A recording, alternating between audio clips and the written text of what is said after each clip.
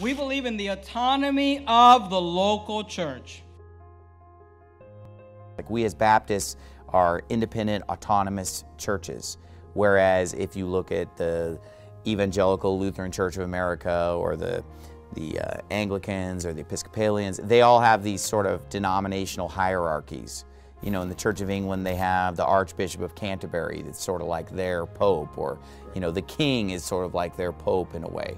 So they have these people in these positions of power that form like a pyramid of cardinals or archbishops or bishops, instead of just being independent, autonomous churches.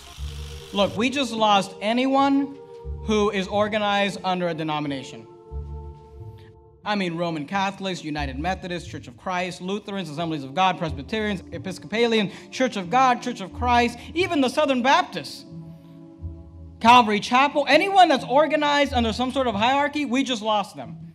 Why? Because as Baptists, we believe in the autonomy of the local church. What does that mean? That means independent churches. So why do you guys call yourself independent fundamental Baptists? Because we're independent. Colossians 1 and verse 18, notice what it says. And he, now you can go back and look at the context if you want. The he there is referring to Jesus. And he is the head of the body. What's the body? The church.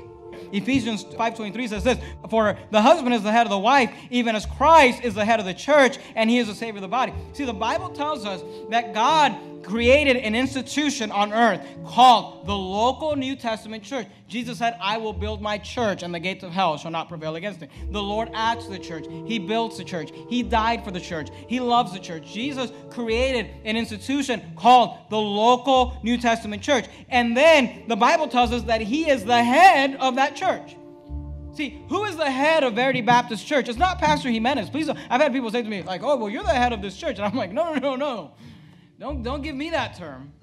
The head of this church is the Lord Jesus Christ.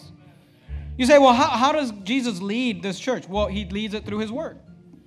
See, as a pastor, I have to submit myself to the word of God. Because as a Baptist, I believe in biblical authority. Which means I can't get up here and tell you to do something the Bible doesn't say to do. Have you ever noticed everything we believe around here, we back it up with scripture? Have you ever noticed why most churches you go to, they read like 3 verses, then they tell like 4 stories, they read a poem, and then they're done? Say, why do you guys have so much Bible? I mean, you guys have so much Bible in comparison to other churches. Because we believe in biblical authority. Because everything that we believe has to come from the Word of God. Because the Bible is the final authority in all matters of faith, not just faith, and practice. Not just what we believe, but how we do it. Now, when you have a church that has anyone giving it orders other than the Bible, now you don't have an autonomous church. And by the way, this is why those Anabaptists refused. They refused to join themselves with the Roman Catholic Church. Why? Because they understood the autonomy of the local church, that Jesus is the head of the church, and that Jesus started local. Look, by the way, because we believe in the autonomy of the local church, let me just explain this to you. We do not believe in the universal church. There's no such thing as a universal church. The word church means assembly. It is a congregation of believers. You say, are we a church in Sacramento? We are a church only because we are assembled together. In a few minutes, when we all leave here and we go our separate ways, we won't be a church anymore. And on Sunday night, when we come back together and we're united again in a congregation, now we're a church again. And when we all go our separate ways, we're not a church anymore. People call the building, they say, oh, I'm going to go down to the church. This building is not a church, my friend. A church is a group of believers that comes together, and unless you're united with every believer physically in a congregation in the entire universe, there's no such thing as a universal church. The Bible is very clear that a church is a congregation. In Psalm 22:22, the Bible says, I will declare thy name unto my brethren, in the midst of the congregation will I praise thee. So the Bible uses the word congregation there. And if you flip over to Hebrews chapter 2, in verse number 12, it says, saying, I will declare thy name unto my brethren, in the midst of the church will I sing praise unto thee. So the Bible uses those 2 words interchangeably.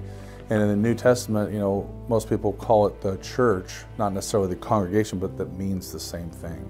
And basically what a church or congregation would be is a group of believers that are baptized, and they come together. And when they come together, they form the church in a local assembly.